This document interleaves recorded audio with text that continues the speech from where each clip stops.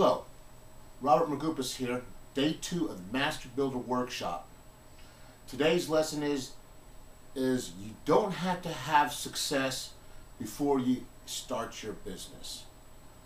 Seriously, I want you to think, when you opt onto an ad, or if you've been looking around on the internet for a business, you've been seeing a lot of people presenting, big, huge mansions, yachts, girls in bikinis, a little glitter here and there, all the hype. Well, a lot of people buy into that. Possibly even you might have bought into it, and that's just the fact that people naturally are gullible. All right. Now, that being set aside, there's a few things, the reason why I'm addressing this area here. Basically, when you start a home-based business, you want to look at it from a mindset of an entrepreneur. You don't want to look at it as a consumer perspective, okay? You want to be able to understand your prospects, and you want to move forward with them. And what I mean by this is generally is when people call up and they ask questions, especially here's a number one question here where a lot of rookies get hung up on. And this question is very basic, and it's really a bad question when you think about it, okay? But as an entrepreneur, as a business owner, you don't want to come right out and explain to them that it's a bad question.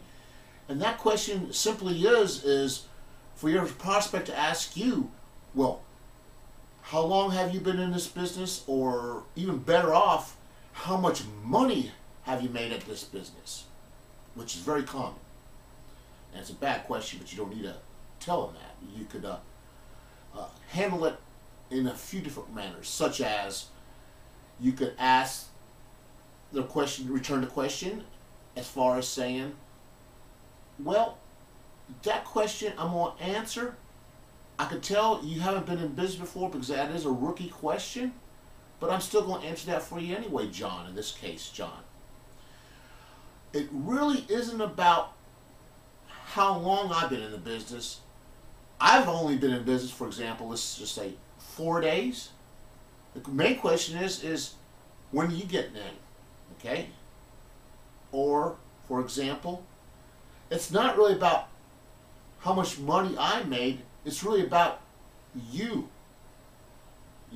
Basically, it's about your skill sets, your determination, your fortitude, because you could come in underneath me and you could far pass me up, or you could just do all right, or you could just come in and do nothing at all. It's all up to the individuals and how they perceive things.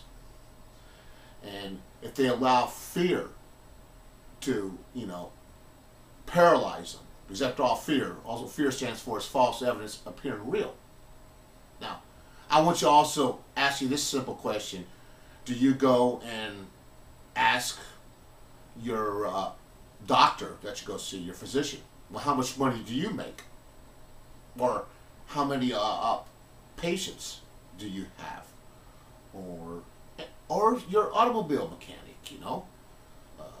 how much money do you make? How many people do you have? I mean, you see where I'm heading? We don't do business with people that are like that.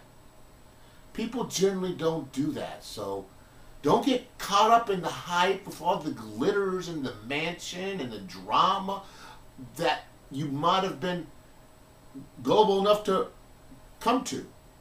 Because it's out there. You don't have to come across like that. Just be genuine with people. That's my tip for today, for the workshop number 2.